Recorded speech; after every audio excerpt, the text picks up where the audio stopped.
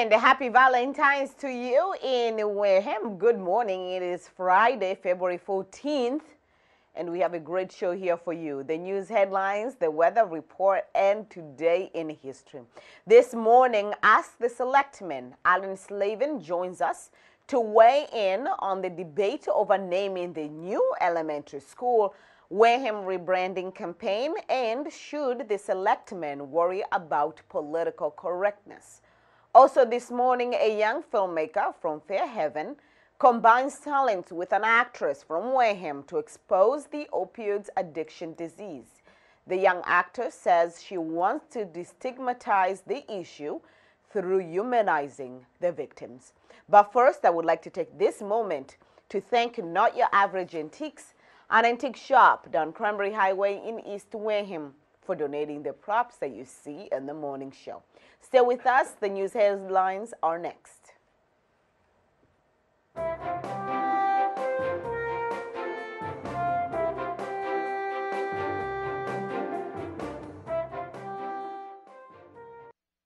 A first-year student at Bridgewater State University is this year's lucky recipient of Wareham Historical Society Scholarship Award. McKenna Fitzgerald, a graduate of Wareham High School, said that the money will help her with the student bills as she pursues elementary school education.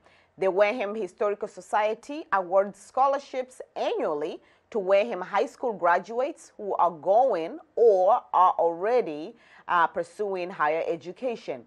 It is not clear how much Ms. Fitzgerald received this year.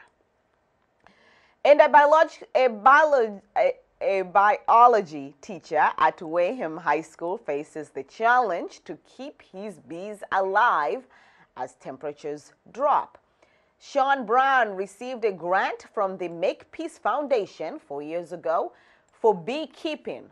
The bees were part of a plan to create 2 cranberry bogs for educational purposes at the Wareham Middle School. Brown hopes that the bees would help pollinate the cranberry bogs as well as serving as a learning resource at the high school.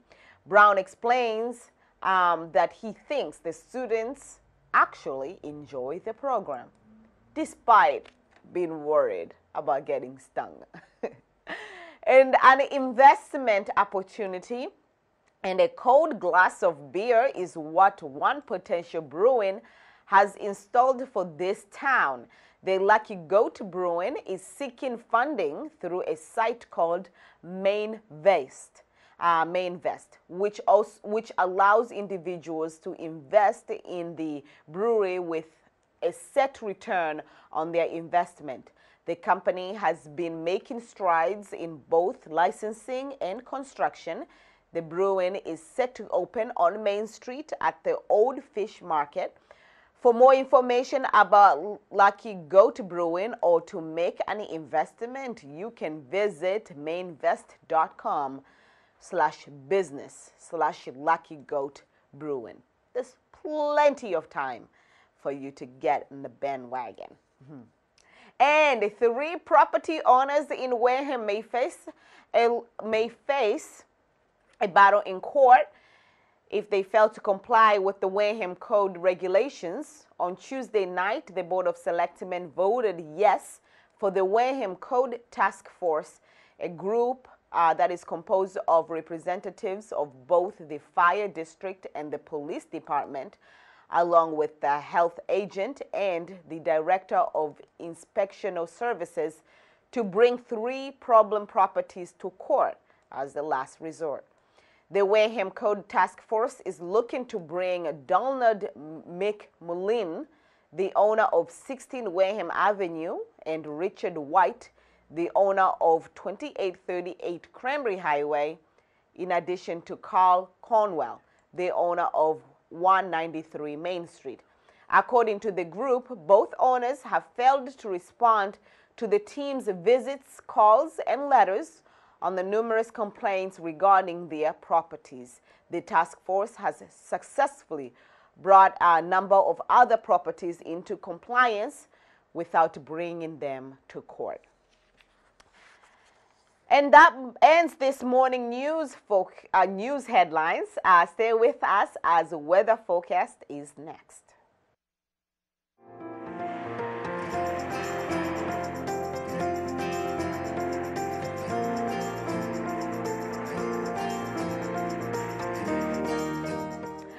Well, it is sunny out there, barely. Clouds are going to take over. It is cold. My note says it's much colder, but Jita, it's winter. It is cold. High at 33 degrees. Winds at 10 to 20 miles per hour. Tonight, low at 7 degrees, single digit. Oh my goodness. Tomorrow, intervals of clouds and sunshine. High at 27 degrees. Winds at 10 to 15 miles per hour. Cloudy at night with low at 23 degrees. Sunday, mostly cloudy skies, high at 43, so we are going to get up there eventually. We're looking at 10 to 20 miles per hour on winds, possible showers at night, on Sunday night, with low around 27 degrees. So either way, it is freezing. Anyhow, that's this weekend weather forecast. We are going to take a break, and when we come back, we're going to continue with our program.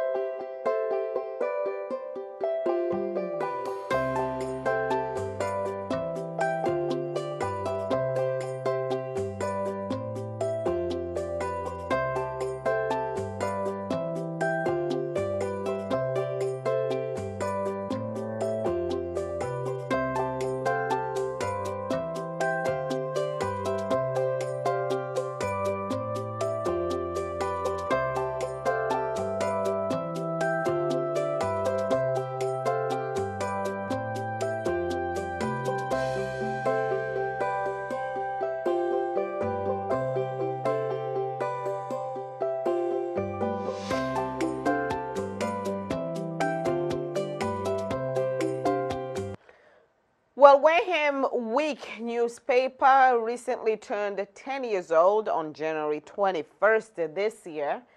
To learn more about the newspaper, I visited the Wareham Week headquarters on Main Street, and I sat down with the founder and publisher to talk more about their journey. So take a look. I wouldn't have started it if I wasn't reasonably optimistic that it would be a good business idea, but looked at from the outside, starting a newspaper in January in the middle of the Great Recession would not be a strategic planner's dream. Going into that, and a community that is, for all its super positive things, is economically challenged. Yeah, I'm not sure I would have picked Wareham, but I knew Wareham. I'd lived there for more than 30 years, raised a family here, and for that reason, I picked Wareham.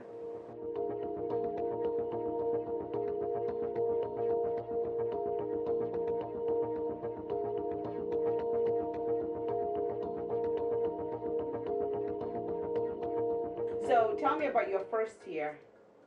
It was a wild ride. Yeah.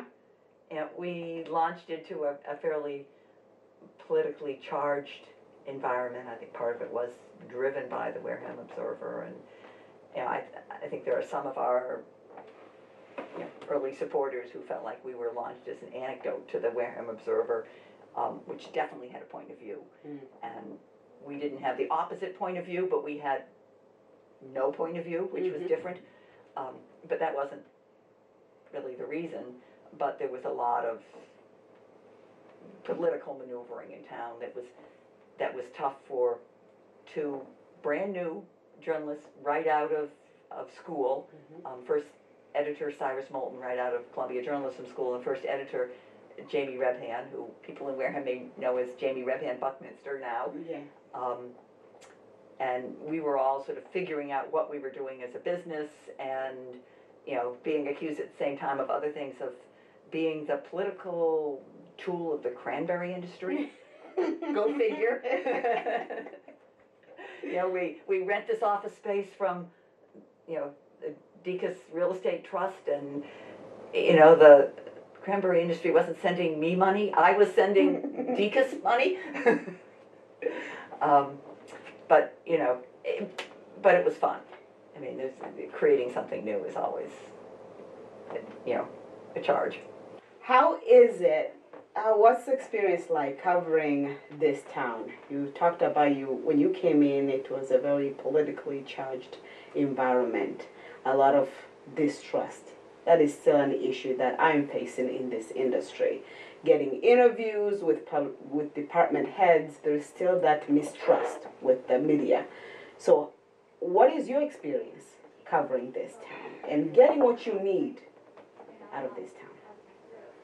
Well, let me back up a minute. Okay. I mean, since we launched Wareham Week, after about a year and a half, we felt like we had proved the model, that what we were doing in Wareham was working as local media and that it was ready to be replicated elsewhere. And we started Sipacan Week with the same model covering Marion, Annapolis, and Rochester. And then several years later started Dartmouth Week covering the town of Dartmouth. It's always a challenge for a reporter anywhere to get information. And, you know, I think it's a lot about ability to develop relationships. And as you said, you know, the trust. Just getting, you know, being able to talk openly to people. That's a real challenge that I think every young journalist faces, of, you know, developing the trust with sources, and while still running the business, selling ads that, you know, make sure that everyone's paycheck clear every week. Yeah. What was your motto? You talked about the motto when you began, and they said it proved success. So it's like you replicated it in other towns. When you were starting this business, what was the motto, and is it now 10th anniversary? You know, are you staying true to your initial idea, initial concept of the role you wanted to play in this town? Absolutely, absolutely. I mean, I think every so often in trying to clean up my computer files, I stumbled across the PowerPoint presentation that I had with the, you know, the business model when I was looking for financing for it. And it's pretty darn accurate. I mean, I think the key points, as I said earlier, were a product both online and in print that's of modern design. I mean, we talk about being tight, bright, and right for, you know, shorter stories. I think being obsessively local, as I call it. I think that in the industry they call it hyper-local, but you know, obsessively local captures the idea that we are just about Wareham. We are not about things that interest people in Wareham, which unfortunately I tell organizations out of New Bedford all the time that, you know, yes, I know people from all, you know, 5 of the towns we serve, you know, go to your theater productions or, you know, look at your galleries. But if we started expanding our, you know, our coverage umbrella to things that interested people in Wareham, we would be covering the Red Sox. And guess what? We're not. Yeah. You know, I think keeping the really tight local focus, and that's something I get a lot of feedback that's positive. It allows us to do a product that, you know, something on every page is relevant to everyone in Wareham. And free. What do you say to the argument that print journalism is dead? It isn't here. The newspaper itself was an overnight success. Within 3 months, we were the newspaper of record for Wareham. And I've never looked back. I mean, more copies of Wareham Week are picked up every week than there are households in the town of Wareham. Now, does this mean that everybody reads Wareham Week? Pretty darn close. You know, obviously because some, you know, copies at Shaw's are probably picked up by people who live in Rochester, for instance. But, you know, I don't see print going away in any of the communities we serve, but I think we have a model that if people should gravitate to wanting all their news online and wanting to read us online as in paper, I think we have a model that will still be economically sustainable. So this is last year, towards the end of last year, You made an executive decision to omit online comments. Oh boy. So let's talk about that. Do you ever worry that you are censoring speech? No. No. No. And people, we still welcome letters to the editor that appear online and in print, and we want people to express their opinion. I loved the comments when we started. There were probably hundreds of people from across the political spectrum, you know, the Wareham political spectrum. I'm not talking Democrats and Republicans. For whatever reason, I'm not sure why. I'm the source for that conversation slowly migrated elsewhere to other, you know, social media platforms, and the comments had sort of dwindled to, you know, typical of the maybe dozen commenters, active commenters that we had left at the time when we shut them off. Was, you know, Joe called Jack a moron, or, you know, look at that lady in the mugshot. Does she have birds nesting in her hair? And, you know, not my job to referee a food fight. Yeah. And that's what it had dwindled to, which is sad. I mean, I wish we could have the robust forum back, but I don't think I know how I could get that back. What's next for you? What does 2020 bring? Well, good question. We will see. I think some of the kinds of things that I'm looking at doing is that I would love to, with the staff, work on taking maybe a little bit more of their time. This is the time management thing again. Yeah. To work on larger projects, on issues that affect Wareham. Well, thank you so much for the opportunity to sit down with me to share about your 10 years in business here in Wareham. I definitely depend on the paper every single day to do what I need to do. The website every single day. The website, yeah, the website. So I'm very grateful, and I'm sure many feel the same way, and we wish you all the best. I cannot wait to sit down with you to talk about your 20th anniversary. 20th anniversary. It'll be there. And I have confidence. Yes. You know, what we will look like in 2030, I have no idea. Whether I will still be at the helm, I have no idea. But I have confidence it will be there. Thank you so much. You're welcome. Thank you for the opportunity.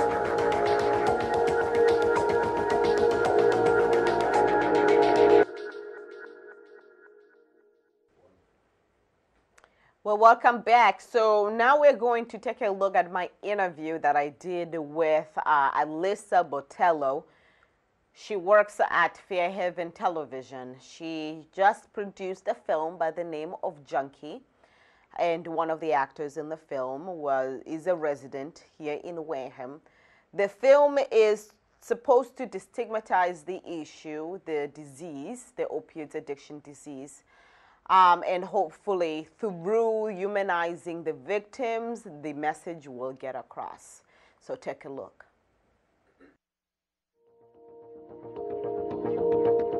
A real-life encounter between a suspect and a police officer inspired a young filmmaker to act, producing a film by the name of Junkie, which is meant to expose a heavy subject on addiction, and the goal is also to humanize an often stigmatized issue.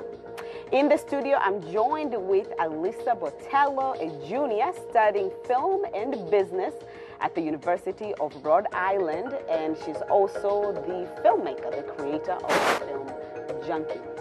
In addition, she also works here at Fairhaven Television, where our interview is taking place.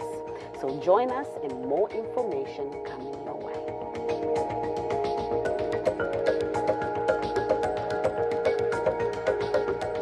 So what a wonderful film. I actually got to see it today, this morning, to prepare for our interview today. So let's talk about the idea behind the film. I know that it is based on a real life encounter. Could you tell us about that? Yeah, absolutely. So it's based on a true story. A lot of it is fictionalized, but at the heart of the story, it's based on these true events that happened to a family member of mine who is actually in law enforcement. And this family member of mine had to arrest someone, and the person that he arrested ended up opening up to him about his drug addiction struggles, and they made somewhat of a connection. So I thought that was really beautiful, and I wanted to make a film around that. Now, what about that conversation that stuck with you, that you said, I want to take it a step further? Yeah, absolutely. So I just thought it was something that's so unique that you don't really see in films often, especially like two people from such different worlds, someone in law enforcement and someone who's struggling with drug addiction who just had to be arrested. Yeah, I just thought those two different people, and they came together and they made an unexpected connection, and I thought that was just really, really cool, and I wanted to make a film around that. And you did. And then the name Junkie, which you're trying to destigmatize the actual problem, addiction. But with such a name, I feel like it reinforces the presumption, would you say? Yeah, so that's something that, you know, it's a little bit controversial, and I promise it's not just something to grab people's attention.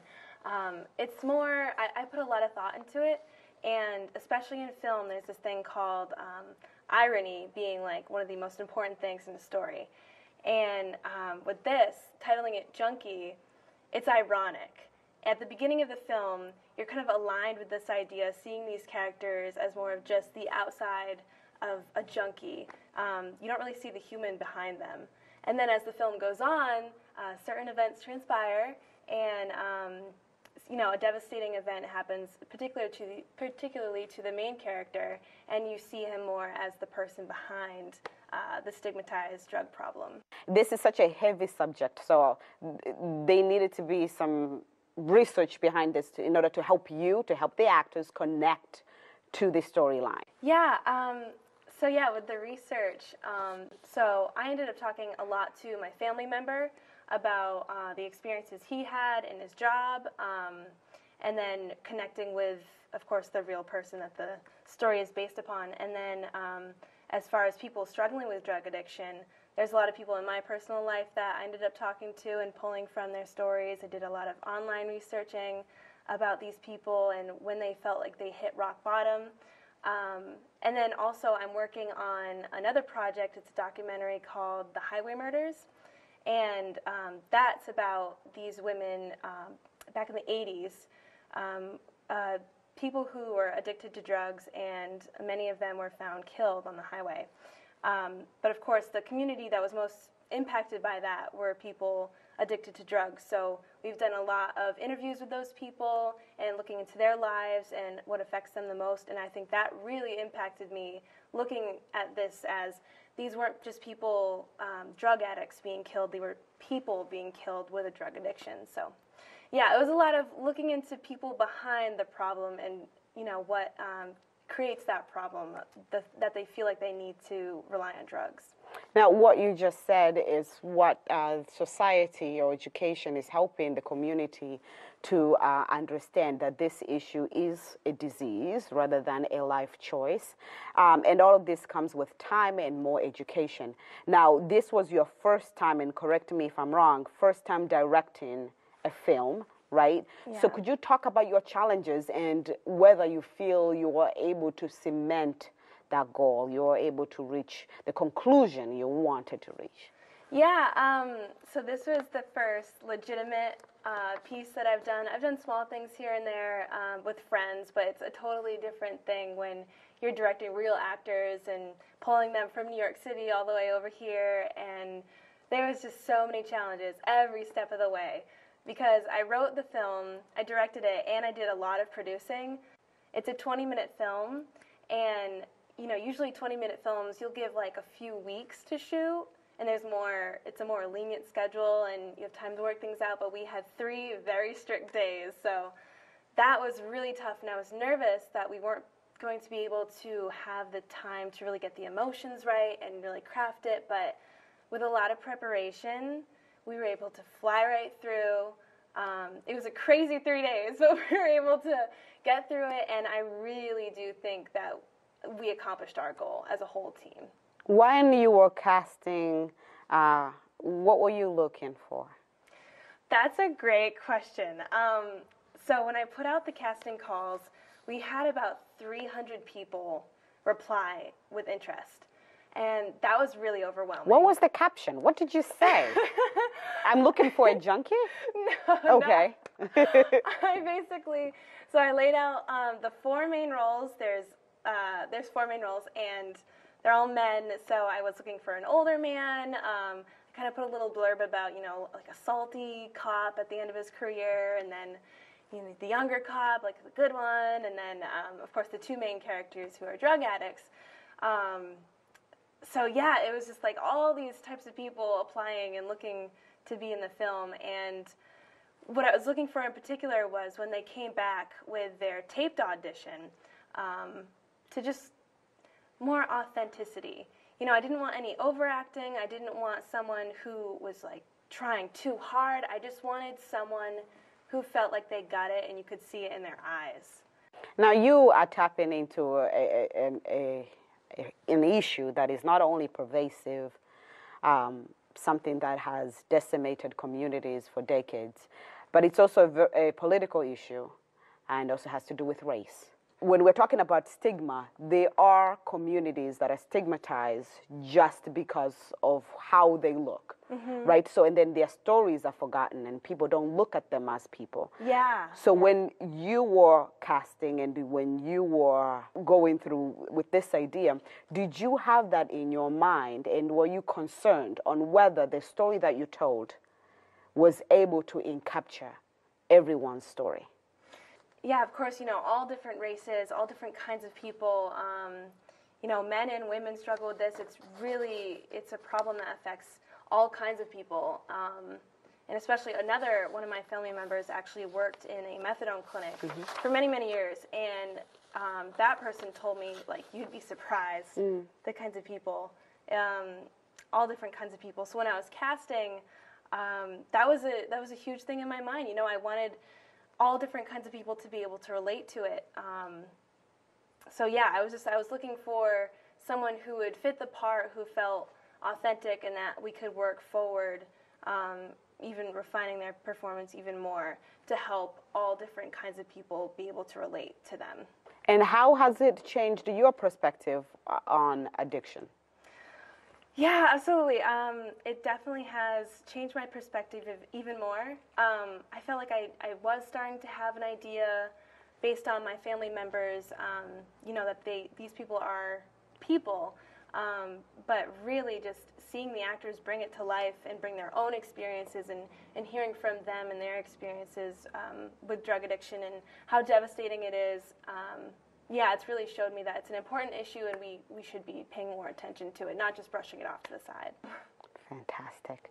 Well, thank you so much for your time and for answering my questions. Well, to our viewers, the Film Junkie is currently on DVD and it is for sale. However, you can get to see it during our summer film festival, and we'll have more information for you if you are interested. And if you have further questions, please do not direct them to me, direct them to the filmmaker herself. So thank you so much for joining us for this interview. I am Queen Band of WCTV, and I wish you all a lovely day.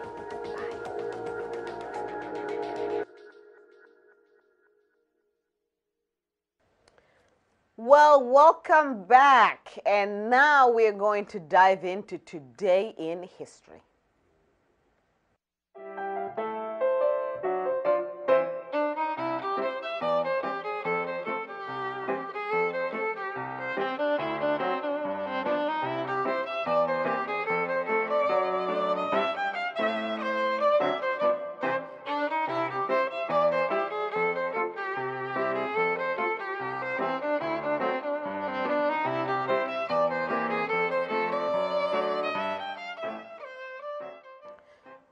So happy Valentine's Day, everyone. I just want to get that out of the way before I read Today in History, because none of these today's facts have to do with Valentine's Day. Well, they have to do. They happen on Valentine's Day, but it hasn't to do with love. I told him to focus on love. Bob says he told him, by him, Noah Wombolt, who prepared the script for me, that to focus on love. Well, this is Noah's script here today. We're going to start with, on this day in holy history, the legend of a man who was beheaded in the year 270. Yes, St. Valentine's Day commemorates the Christian priest who was killed in Rome by Emperor Claudius II. The emperor did so when he thought, or because he thought, that the Roman men were becoming weak because of the attachments to their wives. So the Emperor Claudius banned all marriage in Rome. Oh my goodness. So Valentine thought that this was an injustice, so he continued to perform weddings in secret. When the emperor finally found out, Claudius was ordered to be killed. The Valentine's Day we celebrate today comes from the old tale, that to remind us that we should appreciate the people in our lives. We should show them some love. Oh my goodness, I think this reminds me of the debate. The Pope is debating or considering, or they want him to consider whether to allow the clergymen to be married. So this reminds me of that, banning the marriage. Anyhow, on this day in crime history, the infamous Valentine's Day massacre occurred in 1929. Gangster Al Capone organized the 4 of his men to dress as police and break into his rival's headquarters. The gang leader had ordered the hit after a $50,000 bounty was placed on him by his said rival. Capone's men killed 7 of his rival's men, essentially pushing his rival out of the territory. And also today, on this day in Parkland High School shooting, today in Parkland, the Parkland High School shooting occurred this day in 2018. A student who had been expelled from school returned with a semi-automatic rifle and shot 34 people, killing 17. Many different protests began, and this is not just in Parkland, but throughout the country, demanding for reform of the gun law. And many changes have taken place. However, people still feel that more changes should take place. Until today, the murderer Nicholas Cruz is still waiting trial. And this concludes this morning history segment. To learn more cool historical facts, you can go online under history.com. Stay with us. The coffee segment is next. But first, let's take a look at our events calendar.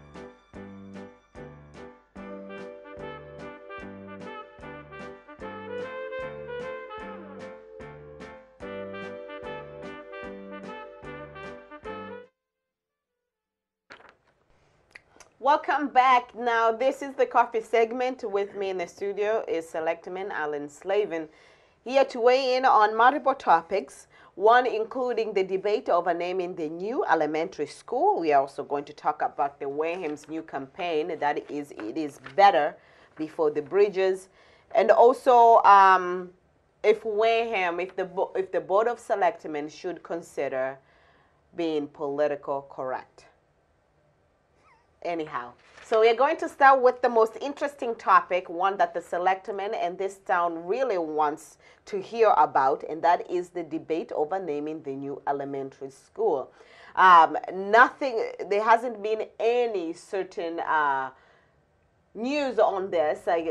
No decision has been made yet. So far, the citizens' petition has been signed, and it is going on the April town meeting, so people will get the opportunity to vote on a citizen petition to which name they prefer, whether it is the proposed name by the school department and the school board, that is to call it Wareham Elementary School, or the name that was in the original article when we voted to approve funds, to appropriate funds to build this school.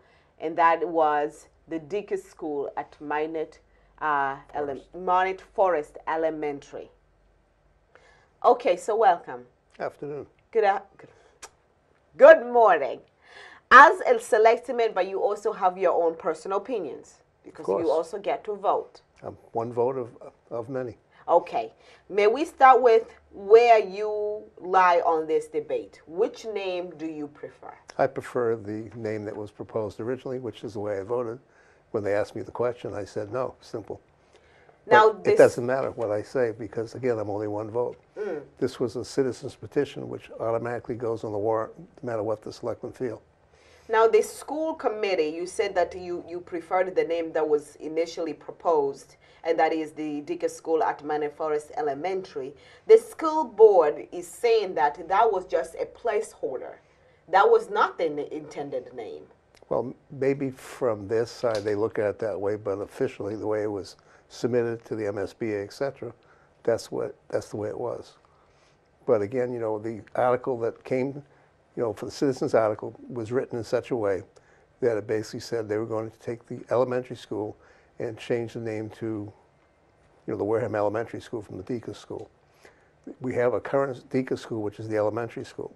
So the article was defective in the way it was written. So during the meeting, I stepped up, and I don't think I spoke out of turn, but I basically spoke as an individual saying that this article to me looks like it's defective. And therefore, I gave basically the proponents the opportunity to rewrite the article correctly, which has been done. And the new article, which says the new school, to have the name changed to the Wareham Elementary School, is now what's going before town voters, which will have no issue that way. The way it was written was wrong. The way it was written was wrong. Right. Now, an article on Wareham Week, it did insinuate that the Board of Selectmen did did block the article from entering the... Can't. It's a citizen's petition. Citizens' petitions are not under the jurisdiction of the Board of Selectmen to put on the warrant or not. They have to go on by law. So again, the newspaper article was misleading or incorrect. Okay, so now the citizen petition will be in the April town meeting warrant, so the citizens can vote. Now, so this whole debate to me, and I've heard all these sides. I've talked to a family member of the Dickes family, Cindy Parola. I've spoken with you before, and I've also spoken with the school department. The superintendent was here. So they each presented their sides to why they wish one way or the other. So the whole thing to me seems like a misunderstanding between town departments. That is the Wareham school department thinking that the name was a placeholder, and the Board of Selectmen feeling that that was the voted name that the town has already decided upon. So I feel that the citizens' petition, it is the correct way to fix this issue. Well, that's what's happening. Okay. That's what's happening. And it was never going to change. It would have gone through as an article wrong. And because it's probably a major change, I don't know whether or not the moderator would allow the change to be made on the floor. And the change, you wanted them to specify that it is the new elementary school they're talking about, not just an elementary school. Correct. Okay, because if it just went as it is, then we would have to change the current Dickus School To Wareham to Elementary Wareham School. Elementary. And so would be the Minot Forest to Wareham Elementary. Well, there is Well, no, yeah. There is no minor forest. Absolutely. Okay, so this article is going to go forth. Now, is this debate worth it? I'm a bit baffled by by this issue that we're still discussing this topic. Well, we're really not discussing now except the vote. The bottom line is that, do you want to keep what we call institutional history?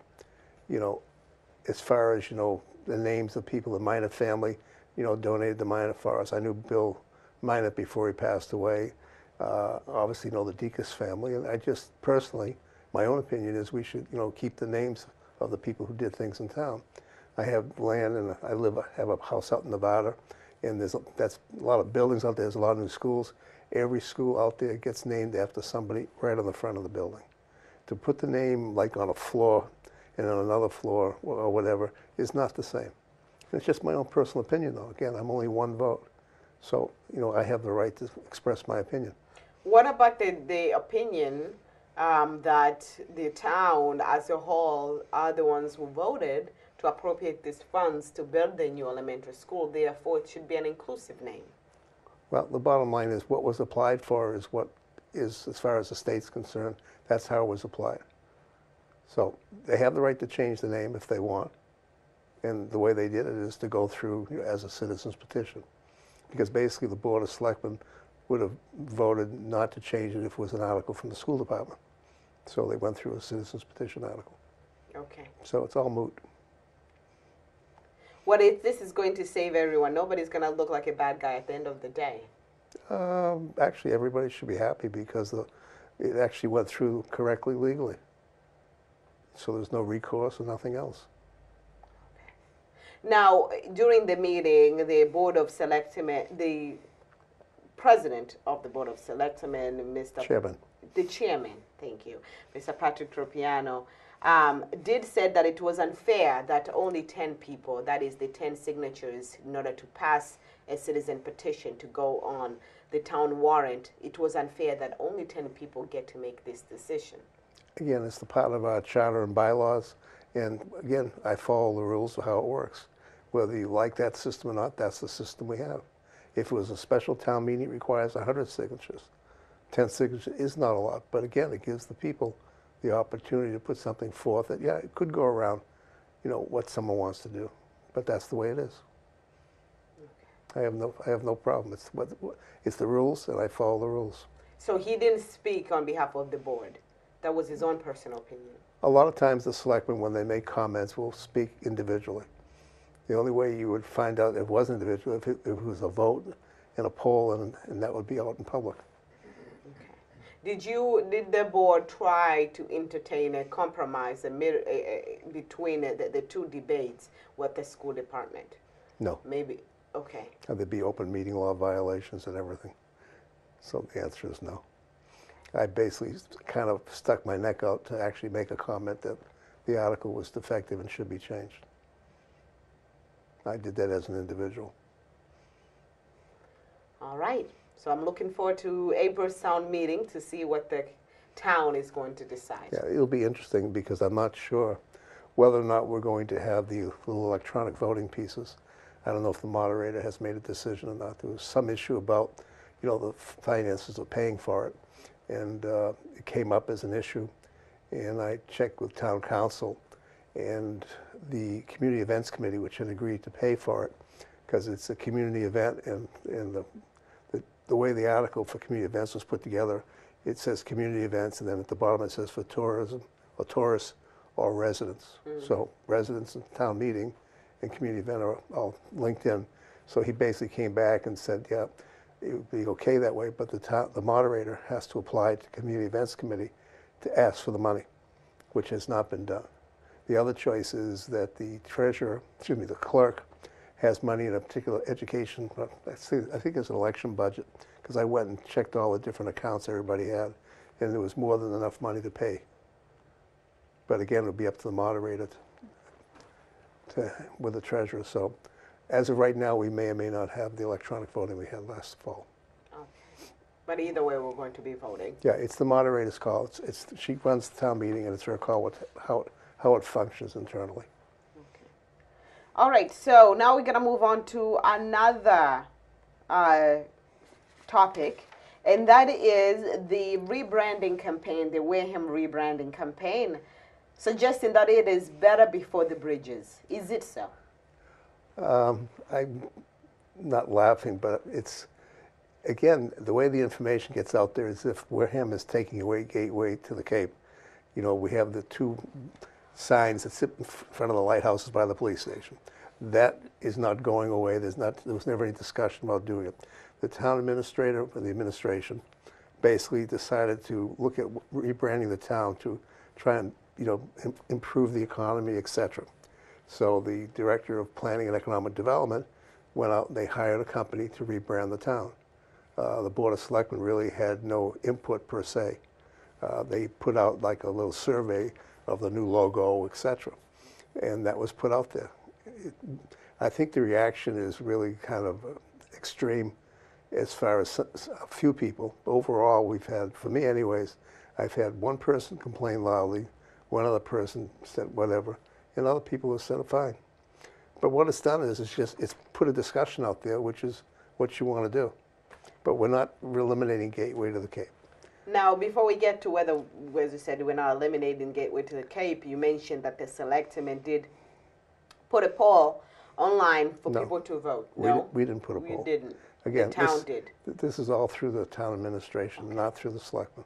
So the town did put a poll, and there were other suggested names, such as Off Cape and On the Rise, No Cape Necessary, Miles of Coastline, miles of coastline slash, I think this is not traffic.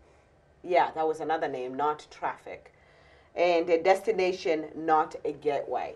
And then the residents of Wareham who went online to suggest which one they like better, they ended up voting for it is better before the bridges. Yeah. Now, all these names are insinuating that after you cross the bridges, there isn't much to see.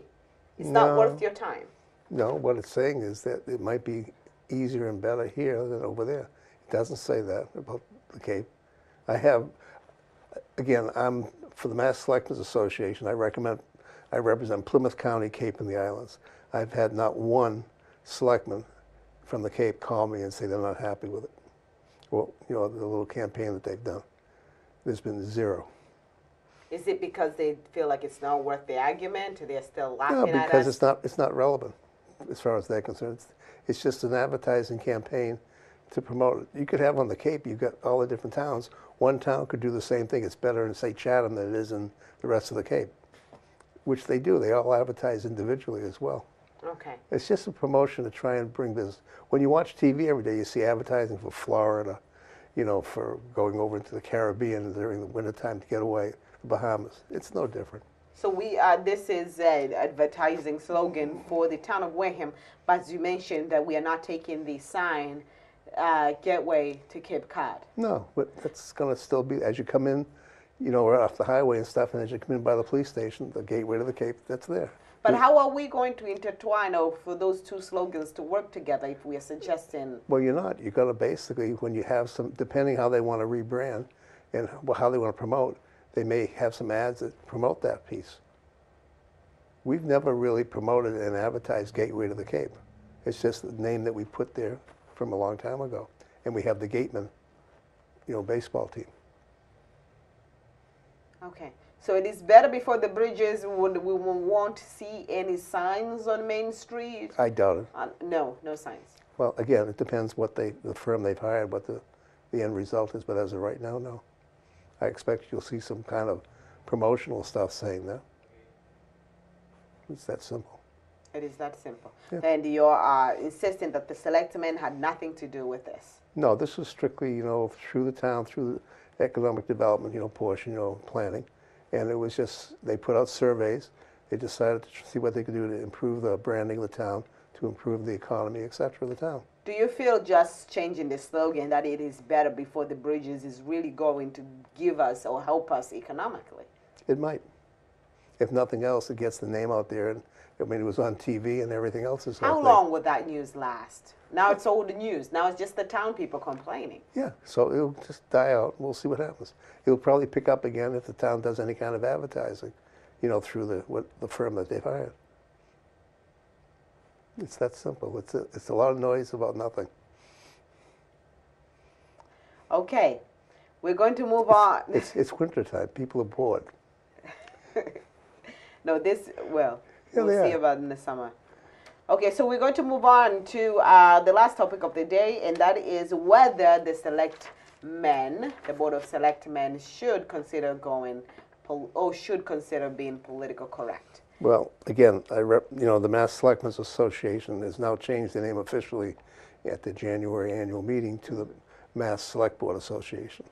There's 5 representatives that cover the whole state. Again, I'm Region 4, which is, basically Plymouth County, Cape, and the Islands.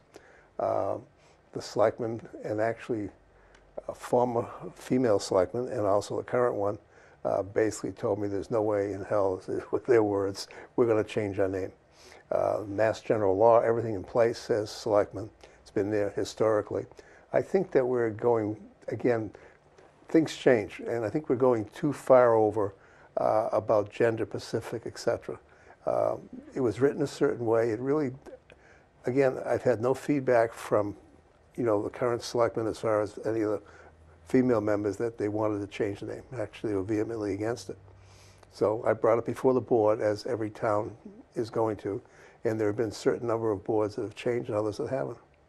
So this is kind of just depending the way you lean.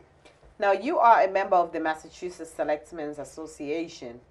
Yes. Now Select Board Association, right? Correct. Could you give us some background information to why they decided to be political correct? I think a couple of members of the district members, actually one from the Milton area, brought it up, Katie Conlon, and the board decided overall, to go ahead and try it, make the change. Mm-hmm. And it was voted at the annual meeting.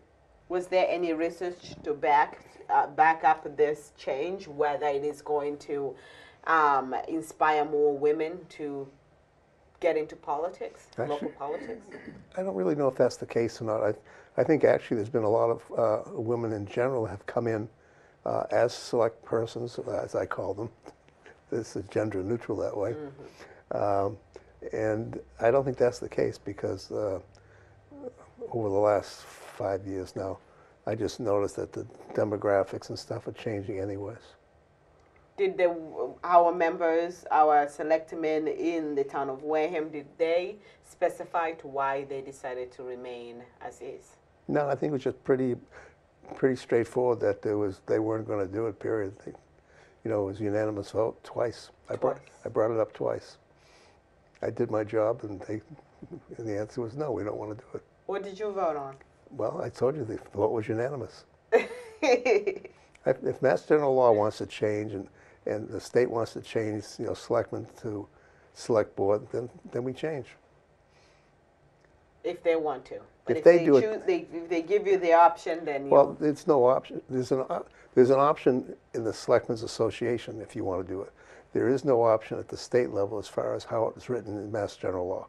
Mass General Law says selectmen all through it. There's no change coming there. As a matter of fact, everything in Mass General Law uses the male terminology for everything. All right. Well, thank you for clarifying some of those topics, such as the naming of the new elementary school, and to completely exonerate yourselves of this mess. Again, people read stuff in the newspapers if they don't see it in person, and they don't get enough background, what's behind everything, and what they read a lot of times just is not accurate. I've been pretty vehement about this for quite a while now. And just recently we've had a couple of things about traffic lights.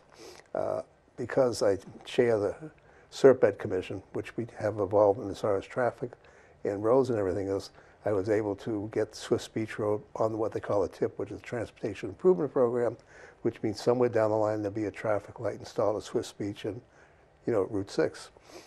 Recently, the fire chief requested through the John Walczak from the police to contact me to see if there's a way to get a light at the home at Route 28. And the article that's been written on it says as if it's going to happen.